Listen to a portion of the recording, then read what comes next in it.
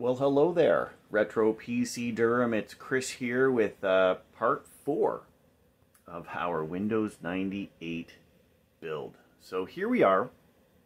I have set up our system on the desk. We have our tower that we built in the last video portion, connected up to our Gold Star Studio Works 5D monitor with integrated speaker and microphone. I haven't hooked up the microphone yet, but I did hook up the speaker. So hopefully when we go through this process of installing Windows 98, we will actually hear that beautiful Windows 98 startup sound when the system starts up. And then we have our PS2 compact keyboard and ball mouse to go along with this system as well. I have not powered on the system yet, so we don't know if this baby's gonna go or not, but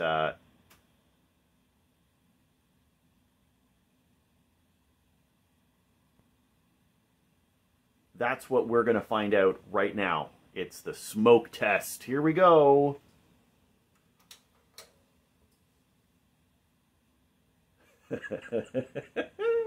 I forgot to flip the power switch.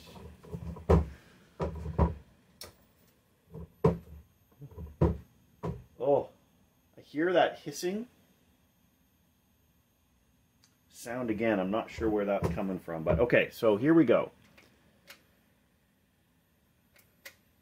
Power to monitor. That orange light is on. And let's hit the power switch and see what happens.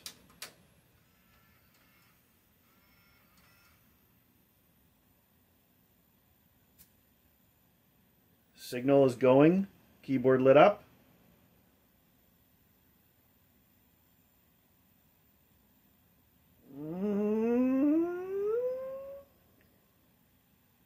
We are alive. We are definitely alive. There we go. So, we have the 1 GB drive showing up as the primary master disk. That's the flash drive, so our IDE flash controller is working. We have our LS120 and our CD-ROM drive showing up as the secondary master and slave. That is working. This is great. This is great. Our IRQ listings are showing up. Our serial bus controllers, our IDE controllers are showing up fine. I've got 2 multimedia devices showing up. Input device and display controller. So I'm multimedia device 1 and 2 I'm thinking is onboard audio, and then the Sound Blaster card, and then the display controller being our video card. Everything looks like it is working fine. We of course have a disk boot failure because I don't have any bootable disk in the drive here or in the CD-ROM drive. So this is perfect. Our test our first test works. So now I'm gonna reposition here and get a little bit better view on the camera so I can sit down here as well, and we're gonna see if we can get Windows installed on this system.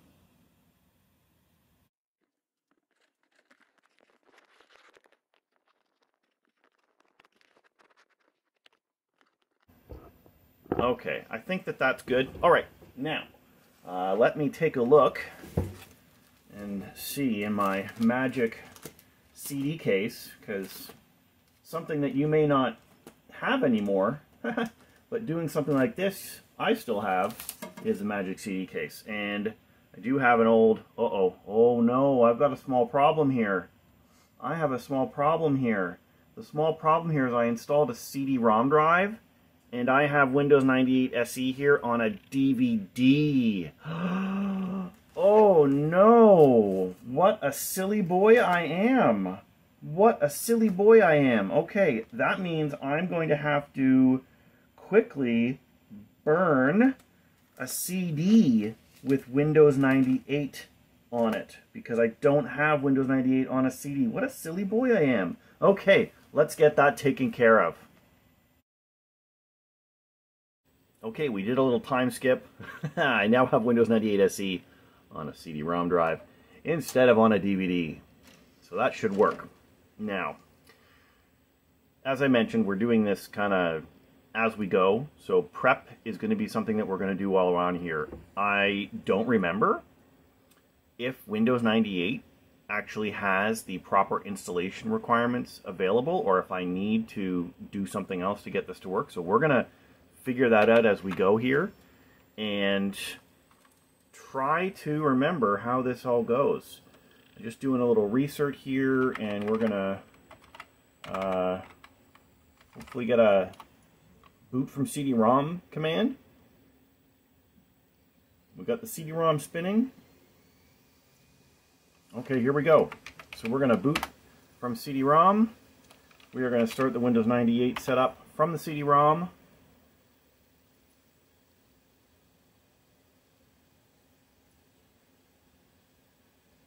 And we'll see how this goes.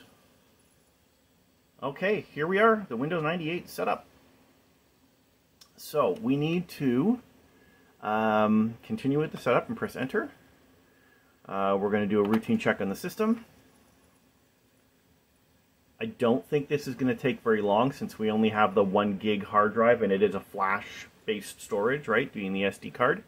Okay, we now have no mouse support, which is interesting. The mouse does not appear to be working.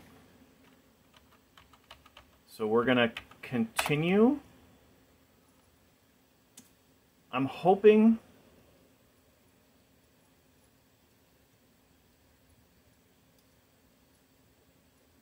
I can't remember if this does any type of like disk partitioning on it. Ideally, I want to create a split this into 2 500 meg drives, but if it just does it all together, that's fine too, I guess. And the reason why I want to do that is I actually have a set of driver files that I have saved. I downloaded for like Windows 98 drivers for all of the components in case Windows didn't see something correctly, that I would already have them. I just need to pull them off I put them on the flash drive on my main system, and then they'll already be on it when I boot the system back up again. I will have to open the system up here to be able to get to it because of the way we installed it. I didn't mount it in a PCI slot, which is what I should obviously have done, or mounted it in the front bay or something that I could easily access it. We didn't do that, so tough luck. All right, we're stuck. Are we stuck here on? We're stuck here on preparing the Windows 98 setup.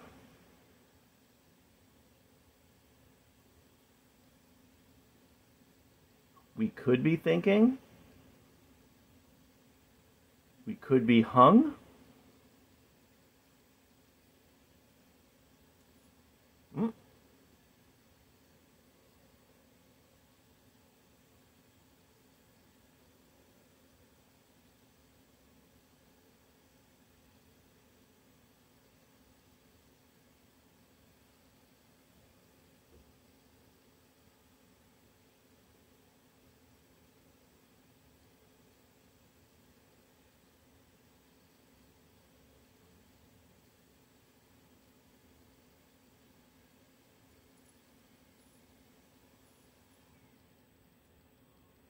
Okay, here we go.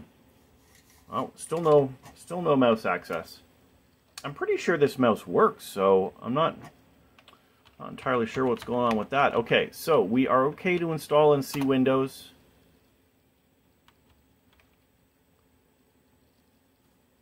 Windows is preparing our installation.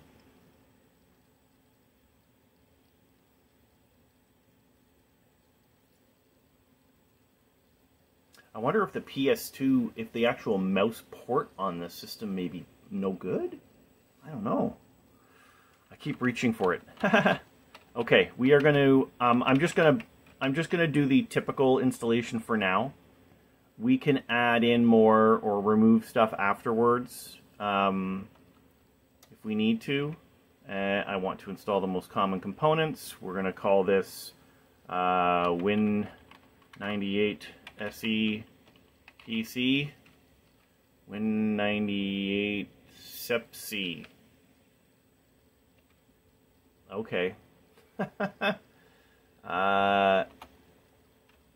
are going to be from Canada because that's where we are, and we're going to start installing Windows. Sit back relax while Windows 98 installs on your computer. An estimated 29 minutes remaining in our total installation. Let's see how this goes. I haven't seen anything come up here on formatting or anything. Now obviously the flash drive that's here would be formatted with FAT32 as the partition table anyway. I did check to make sure that it was a like fully formatted drive before we installed it, so that's probably okay. And now I guess our bottleneck for installation is just going to be how quickly this LG 52X Max CD-ROM drive is able to pull the information off of this Windows 98 SE installation compact disc to place it on the flash drive.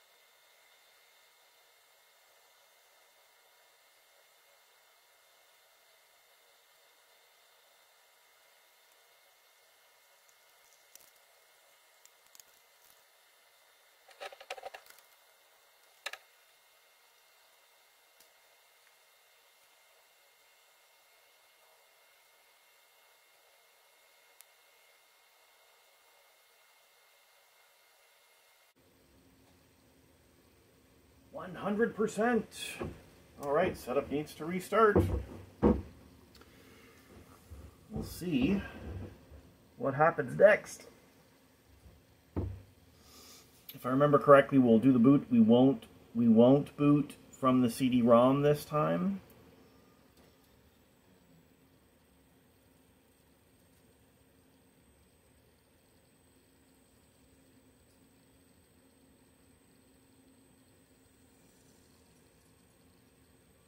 We'll just let this pass.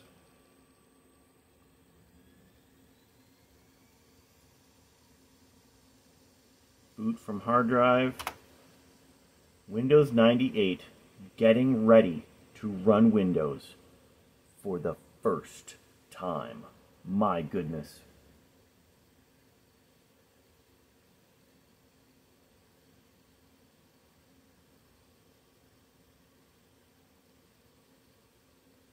Quite something. Seeing this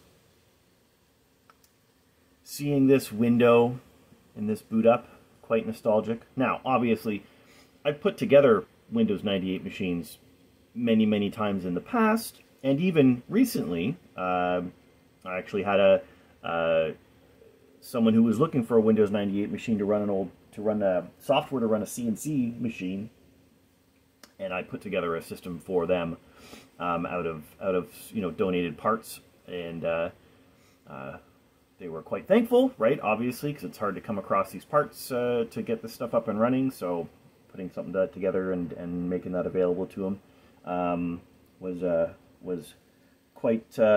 They were quite thankful, and I was happy too. I mean, I got the stuff for free, so more than happy to pass that along to others.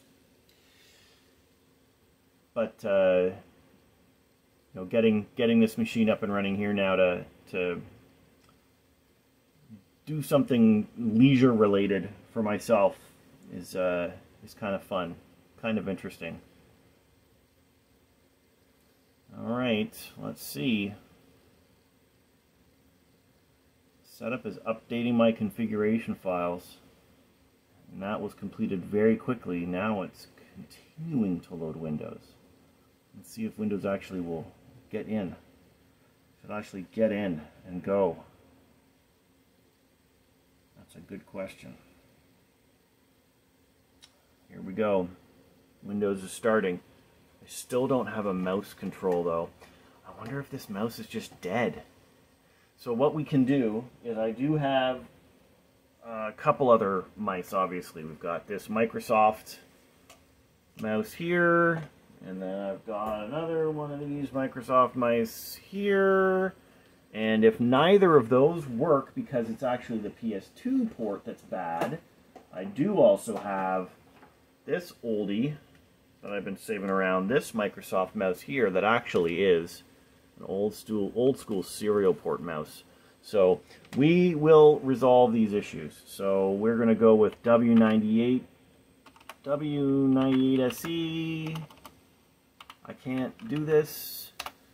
We are going to accept the agreement. We'll type in our product key now.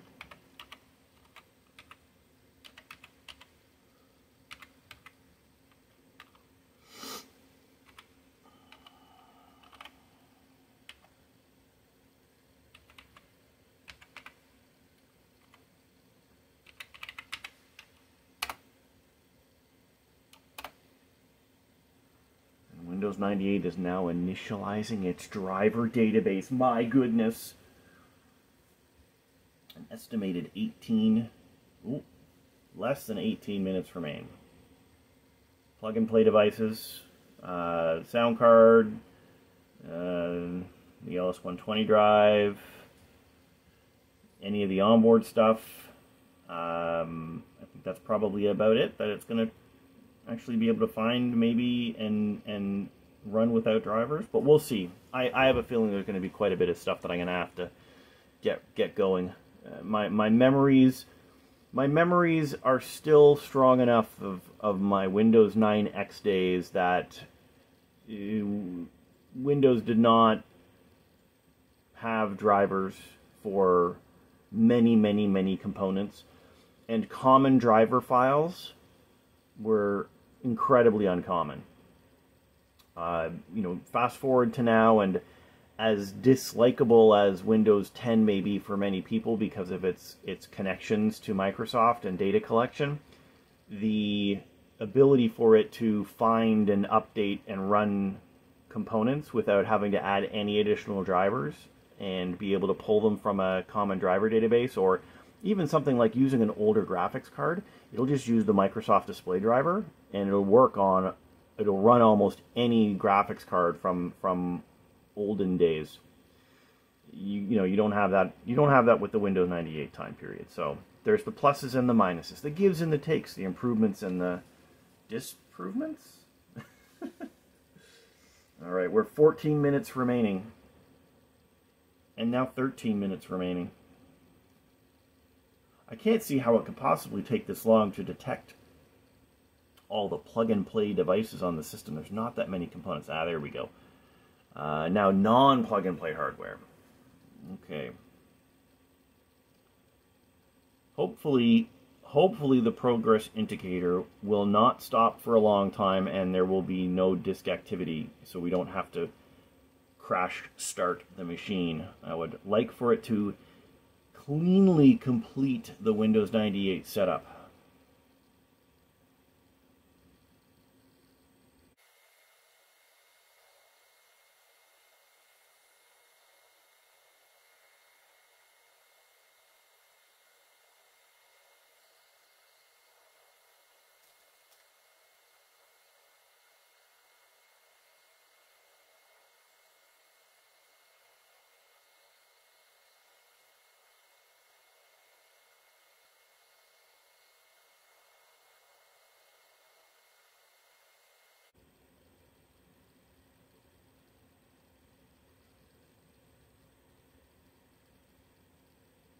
Okay, come on.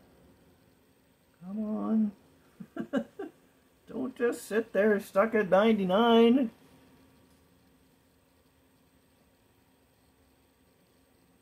You better not. Don't you dare. Oh no. Is it? Oh, thank goodness.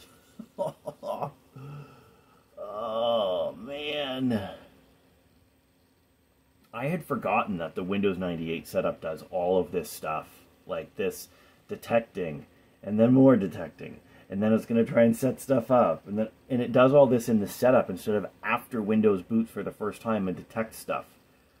I guess that's maybe the Windows 95 installation. It just does the installation, boots up, and then it says, oh, I found all this stuff, right? That was something that they tried to do differently with Windows 98, where it tried to set up a bunch of stuff first. I don't know. I don't know. All right, here we go. Rebooting again. I'm not going to try them. I'm going to wait till Windows is fully loaded, and then we're going to try and resolve this mouse issue.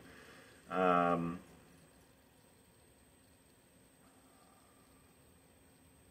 wonder if it's a BIOS thing. I wonder if I disabled the mouse port in the BIOS, or I had to manually turn it on. We can go and check that. We'll swap mice first. Maybe we'll check the BIOS first. We'll check the BIOS first because I want to disable the floppy disk controller anyway, since we don't have a floppy disk drive installed. We didn't really go through the BIOS at all when we did the initial setup, so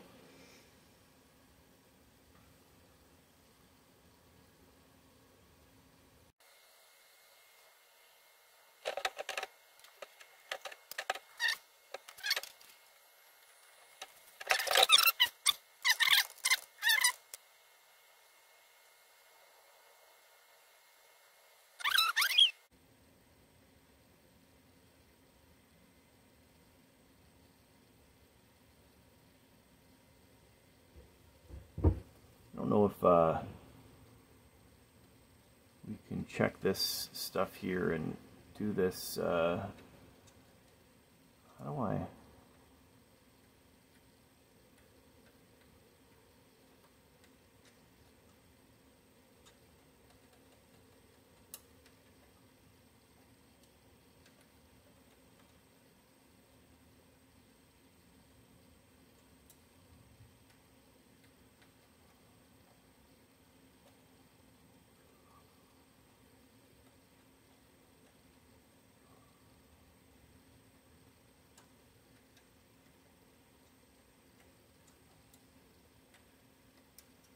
Oops. No. No. Volume. I just want to bring the volume down a little bit because I don't know how loud this is going to be when we start this thing up, if it actually works. And I don't want to blow up. You know, these giant multimedia stereo speakers could blow out our eardrums together. I would hate for that to happen.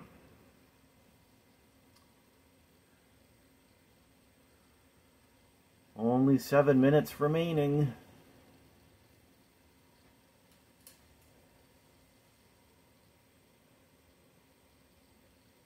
I got to admit, I was expecting this to go really quick because of not using a standard hard drive.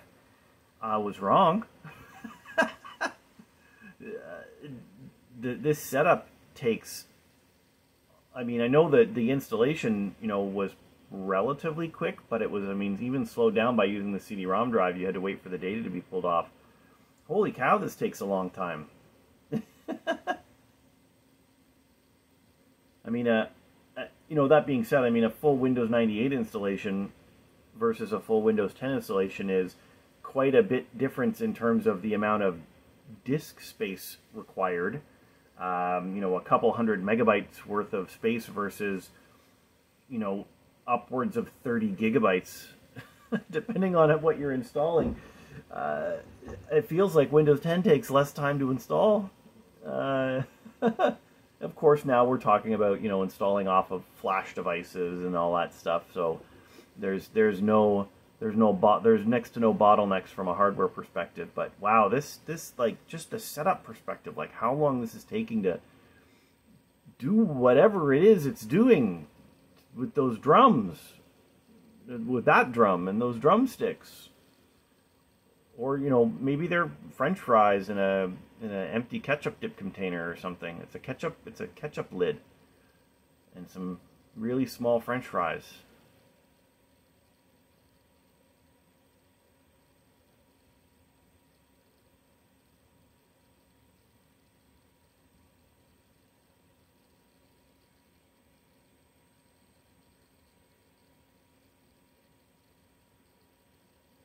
I think we're getting closer. That bar is progressing.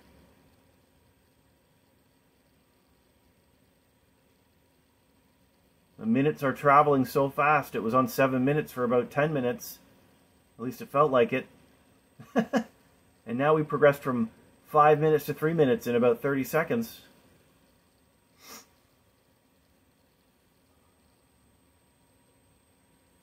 Are we finally done?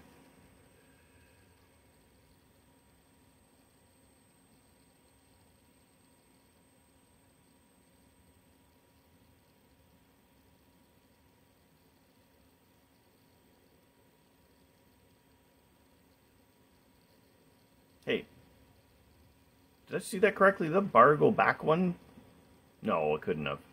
Anyway, just my mind's playing tricks on me.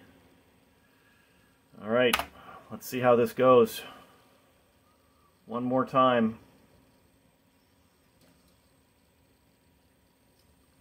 While this plug-and-play setup and everything was going, I did swap the mouse with one of the other mice. So this time when it boots up, we'll see if it actually reads it.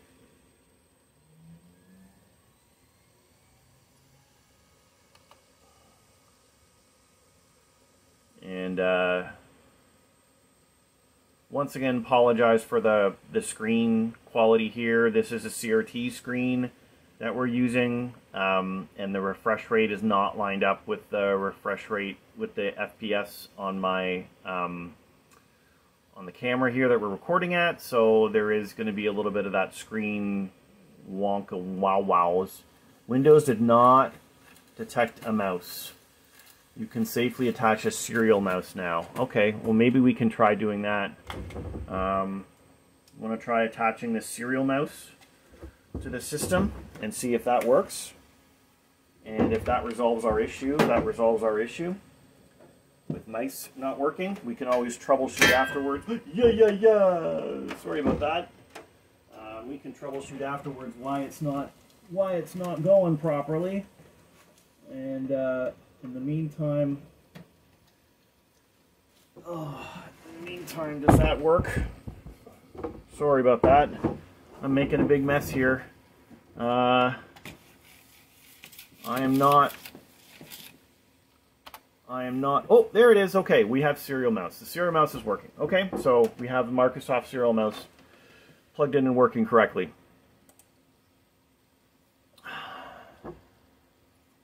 The LG StudioWorks 5D monitor has been detected.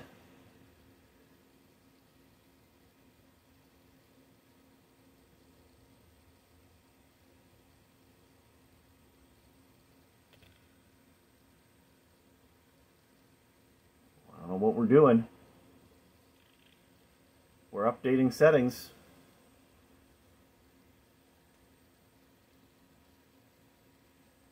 Something's going on.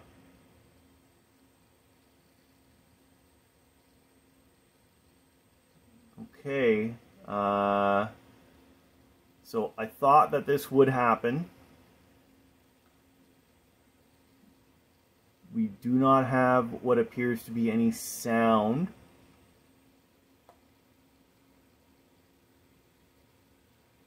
Coming out. So let's take a look and see what happened here with this system. Yeah, so we've got our audio devices. Standard PCI graphics adapter. Yeah, okay, so that's about as expected. That we're not getting any sound because we don't have our drivers for our sound card working, which means there is no sound. So I'm not sure what the PCI input controller is, but I'm assuming that this maybe is something with one of the audio devices. But these two PCI multimedia audio devices are going to be the onboard audio and then the Sound Blaster audio. So we're going to have to get those installed. In the meantime, I can take a look here and see we have our single hard drive, and we've used up about half of the space, so this will be a pretty tight install. I mean, I did choose a 1 gig storage device. I could have picked something larger, but I don't know why I picked this. I just picked it. I just did it, okay? I just did it. Don't judge me. We don't have a floppy disk drive, so we're going to need to work that out as well. So the next thing, I think what we're going to do is we're going to shut down, and I need to move us on to the next step. So what we'll do is, in the next video, is install all of our drivers and resolve any of the issues we have with regards to the the floppy disk drive being removed, the mouse controller not working, etc., and get everything running the way we want to. But at least we know Windows installed. The monitor seems to work fine. We don't yet know how well the sound works, but we'll get that resolved as well. And we're one step closer to this system being up and running and ready to do what we need it to do. So thanks again for joining me on this little journey. It's taken longer than I don't know. Is it taking longer than I expected it to? Maybe, maybe not. I figured it would be, a multiple hour thing to get this thing up and running, and it certainly is the case. But it doesn't matter. It's all about the journey, as much as it is about getting to the goal. So thank you for coming along this journey with me. Stay tuned for the follow-up episodes that we have on this coming in the following weeks, as I try to get a video out every Friday to keep this series going on this channel. And as always, I hope that you are staying safe and healthy out there during these strange times, and we will catch you in the next one.